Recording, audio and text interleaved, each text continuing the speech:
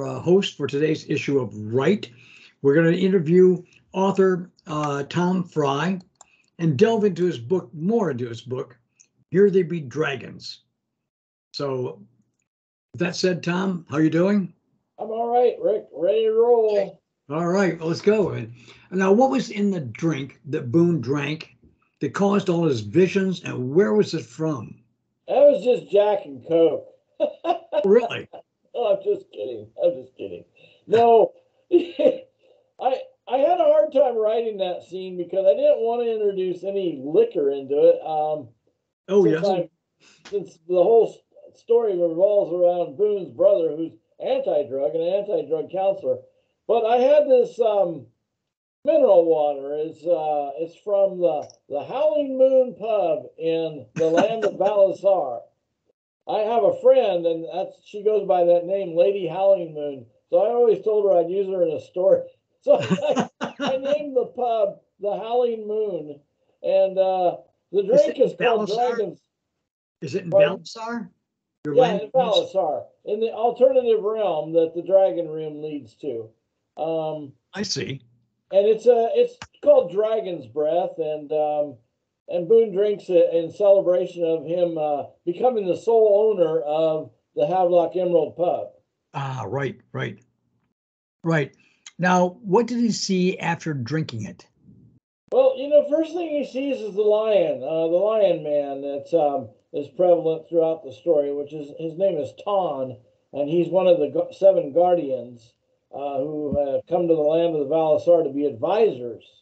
And the next thing he sees is a silver dragon, which is Elendria, Drak's daughter, who, in contrast to Drak, is a very kind-hearted, loving, good dragon. Right. And then he sees himself riding a horse, carrying a glowing blue sword, and he's fighting off these antler-crowned warriors, which are the Karth in my book. They're kind of Viking-like raiders. Right.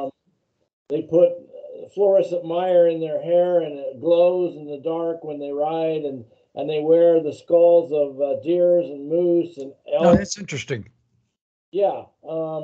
And so Boone sees that after he has a drink of that dragon's breath. It was kind of a magical moment for him. That's the first he's ever been involved in anything Reason's doing with the other realm. Right, right. Okay.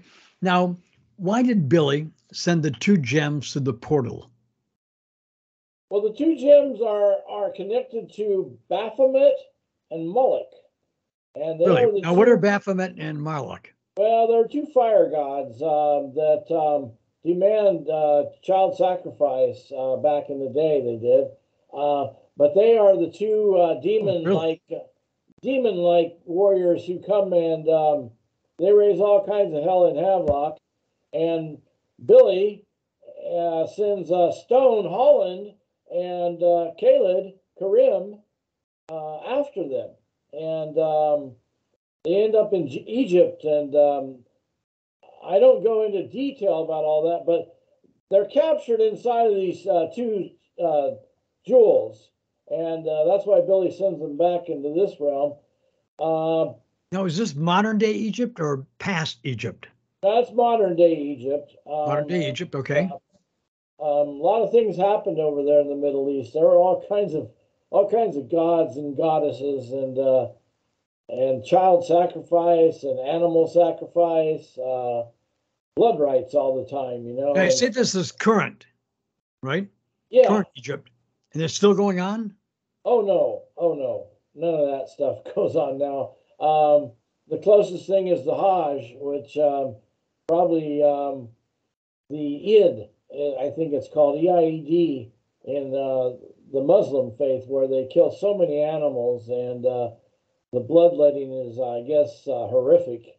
But that's how they worship the spilling of blood.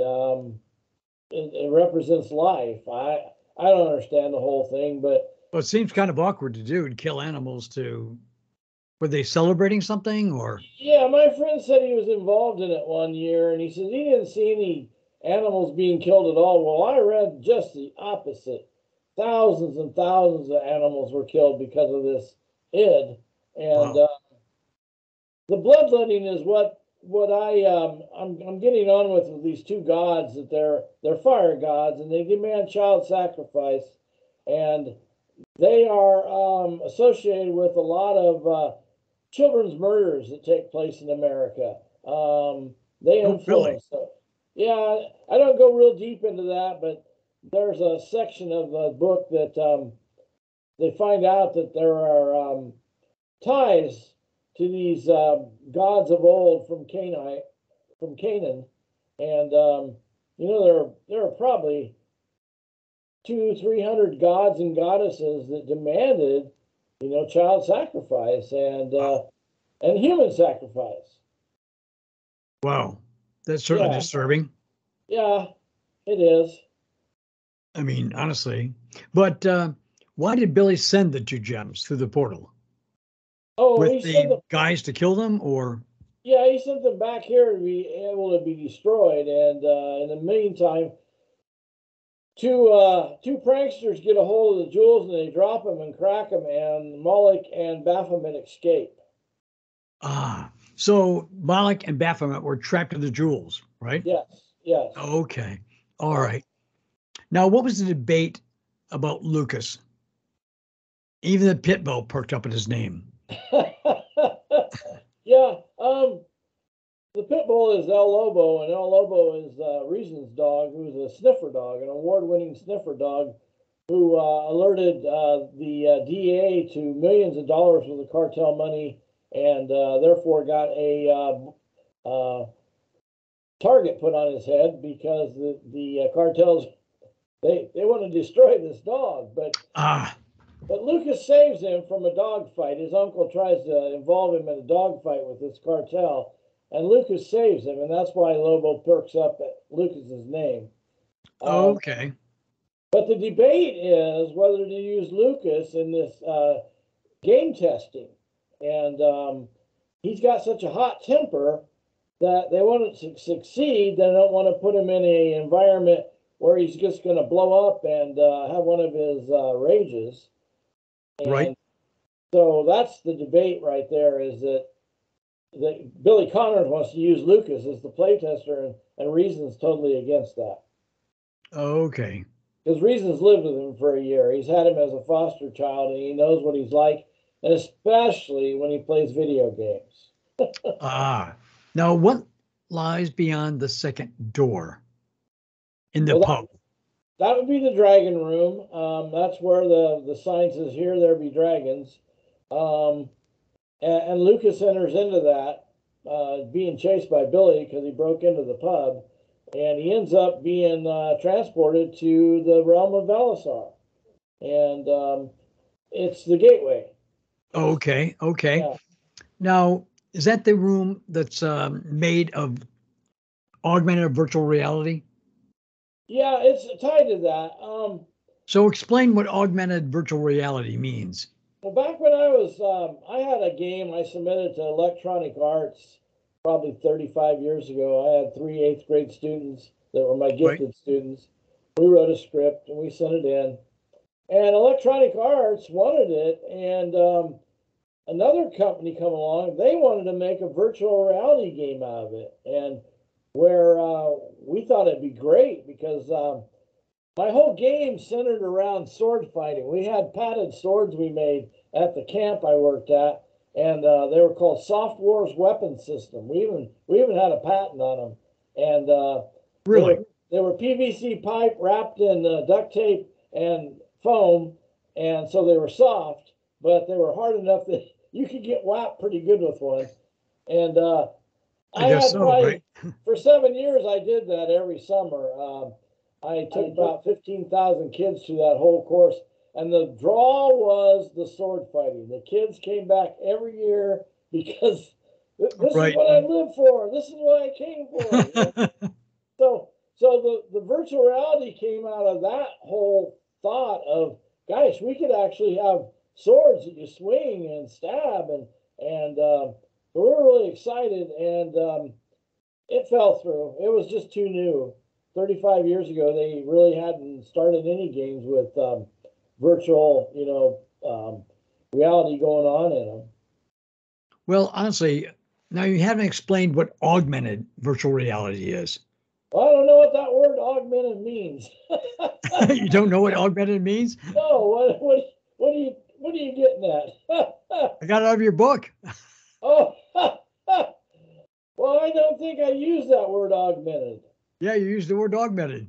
Oh, well, all right. Maybe I did, but maybe it's my subconscious writing. But the virtual reality was my main point there was that you could be hooked up to this machine and hooked up to this room and suddenly drawn into the room where you're actually flying or running or riding a horse, swinging a sword. And to put Lucas in that environment was going to be negative because Reason needed a youth council and a judge to approve this game, and getting anybody in the juvenile justice system to approve video games would have been hard enough without Lucas having one of his blowups. Right. Now, let's see. Lucas went through the second door, right? Right. And he saw dragons and everything like that without putting on the headset. Right. How is that possible? Oh, that completely blows the game away. It's that's what Reason doesn't understand, because Lucas comes back with a map too, and he's like, I didn't write that in the gameplay. And right. And he didn't write paint and ring in the gameplay. And so there's all kinds of things start happening that aren't even involved in the written script of the game. So there's a little bit of magic involved, right? Oh yeah, totally, yeah. And Reason doesn't realize that, right? Oh no. And he's surprised, and the map actually comes to life on the table before him. It scintillates, and suddenly the forest and the mountains and the rivers and everything come to life. And so magic starts to happen right then and there. The contact between Valisar and Lucas going there. So Lucas kind of made it happen, right? Yeah. He was an instigator. Yeah, and he did it by accident because he was just trying to get away from Billy Connors, because he tried to break his stained glass window with a baseball bat. Right. Ended up falling through and ended up right inside the pub. And Billy chased him, and he ended up in that room. So yeah. So magic was the key element to Lucas entering that realm. Right. Okay. Now, what does juvenile court, if you could explain a little bit for the audience, what does juvenile court have to do with the gaming world? Because this is the first I've heard of it. Well, see, what Reason is trying to do is write a game that has self-esteem concepts in it. And my game was written back in, 35 years ago, called Castleland. And it had to do with 7 dragons personifying evil. And it had to do with a hero that used his self-esteem and words of power to destroy these dragons. And what I had set up at camp was I had a play that introduced the audience, 200 campers, to these dragons of evil. And then during the week, they had to go through these obstacle courses and gain these words of power in order to destroy the dragons. Okay. When they came back on Friday night to closing campfire, all 200 kids were armed with the words of power, and it was like a football game. They shouted, and they shouted the dragons down. The dragons would dissolve in front of them and crumple to the ground. And so it was a kind of a magic happened with all that. And that explains how you got the result, right? But it doesn't explain what the juvenile court has to do with it. Well, that's where Reason comes in, because Reason's a youth worker with juvenile court, and he's a truancy tracker.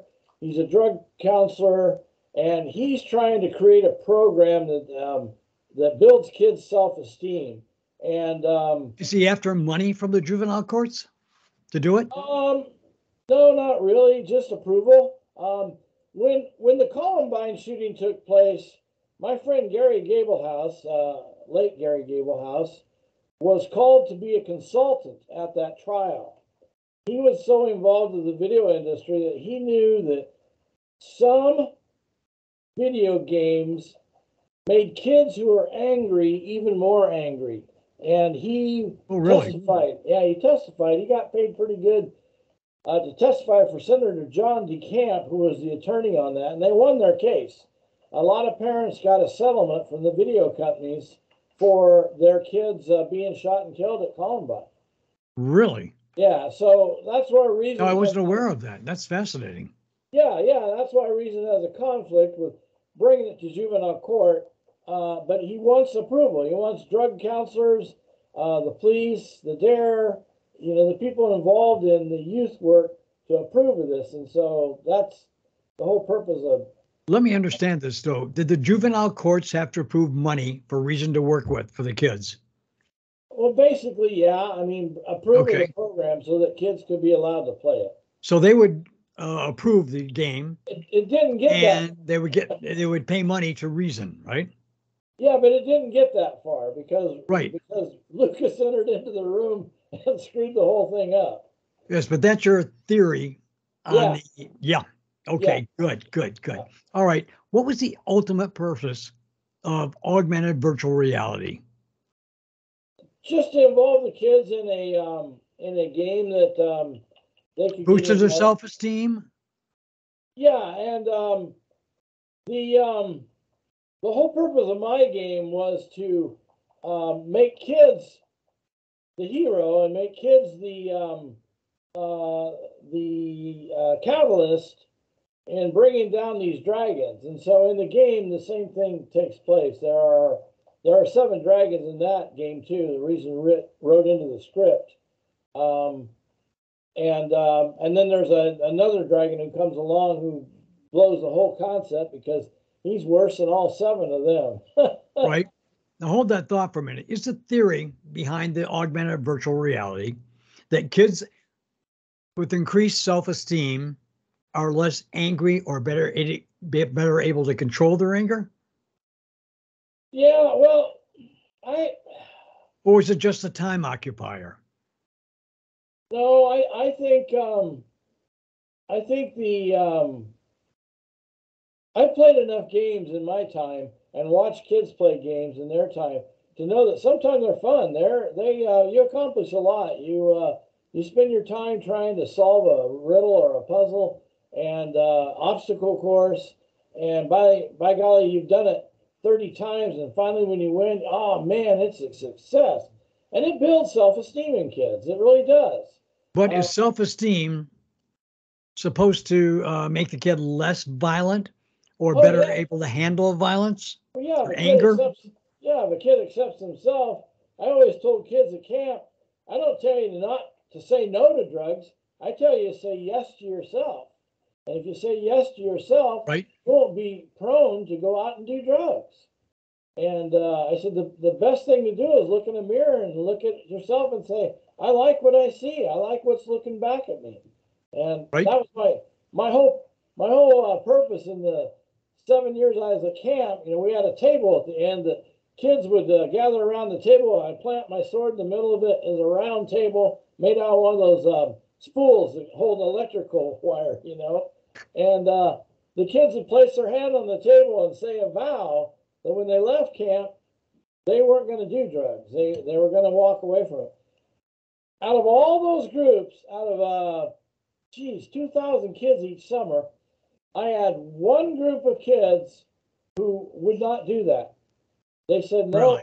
Yeah, they know, because when we go back, we're going to get higher. Were the results with the kids, the recidivism of the kids, worse after playing your game or better? Oh, I would say better. Better. I've heard from those kids years later. I hear from them on Facebook today. Some of them became counselors. Some of them became teachers. And they all say that my program and my books were a catalyst in turning them to the right path. And it's kind of interesting. So you'd say that the augmented reality, the purpose of augmented virtual reality, was to get the kids to be able to handle their anger issues and be better people. Yep. Yep. Okay, okay. Now, what was Reason angling for with Lucas in their confrontation? The time they had the Oh, ball bat put aside, didn't pay attention to it. What yeah. was he angling for? He was trying to get Lucas to look at that bat without saying anything because he knew. See, Lobo sniffed out that bat and sniffed out and knew that Lucas had brought it to the Ah, pub to destroy the window. And Lucas knew that, or Reason knew that. So he was trying to subtly get Lucas to look at that bat in order to confront him about breaking out the window. And the minute Lucas saw it, he started fidgeting, and Reason knew he had something. He knew he was onto something. right. So when he Did finally, did Lucas actually break the window, or did it go through the window? oh, he went through the window. He didn't break it. He tried to Okay, shut so he it. didn't break the window. He didn't do anything wrong. Just having the ball bat was, indictment enough. Oh yeah, oh yeah. And throwing it through the window, trying to break it, right? Yeah, and later when Reason and Beef take that bat to the church of the den, the elders' den, and they say this is what Lucas took down there to destroy that window with, and Ah, so they got evidence right there that the little kid was out. so Lucas reacted badly when Reason brought up the ball bat. Is that correct Oh statement? yeah, oh Yep. yeah, He had a massive fit and yep, left the room. yep. And Reason says, temper. But did it affect Lucas? Did he have, thoughts about it afterwards?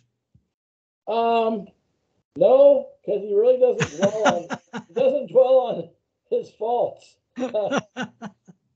All right. The only way he does that is when the dogs start speaking to him through his conscience, and they try to teach him and try to reach him, and that's when Lucas starts thinking.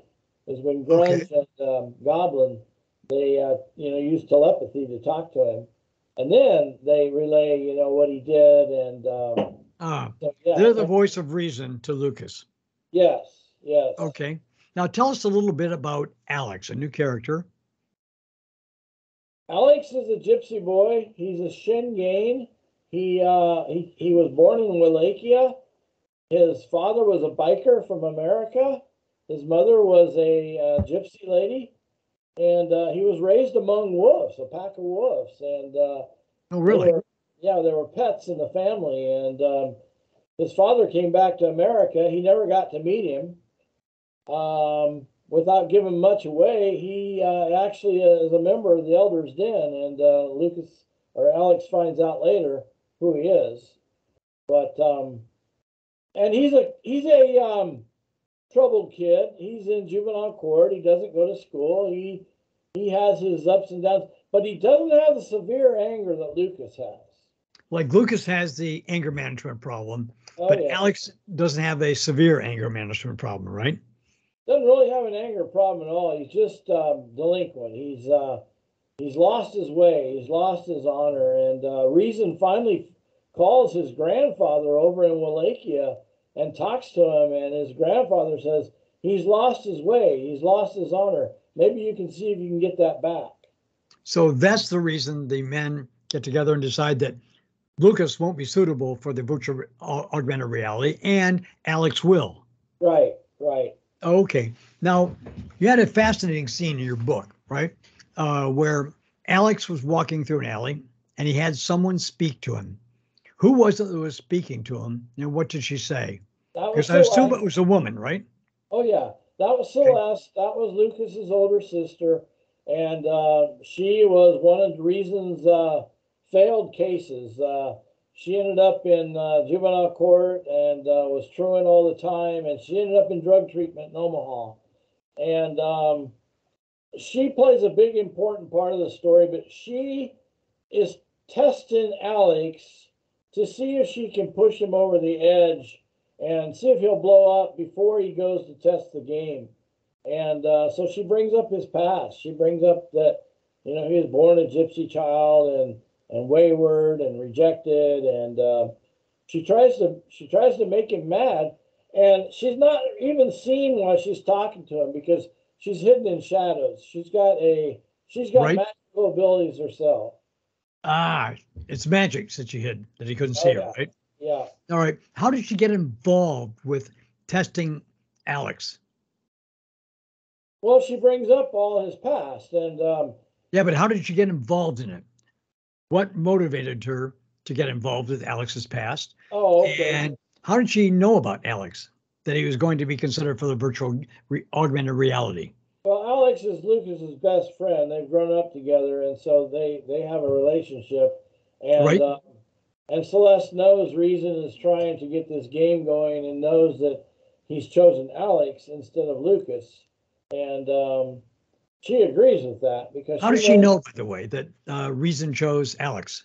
Well, she's talked to Reason about it. They've talked. Okay, okay. Yeah, they she's hated him with a passion all this time, and then when she finally gets out of the juvenile justice system, she sees, the way that Reason was really trying to help her, and now she's really excited that he's trying to help her brother, and so Ah, she wants to do everything she can to try to help Reason, and she knows that's how a to help. reason, Detra, for involving herself in Alex's predicament, Right, right? right, Good enough. All right, we'll leave yeah, it right there for now. This is okay. the, all right, but we're going more further into your book, Here There Be Dragons, by author Tom Frye.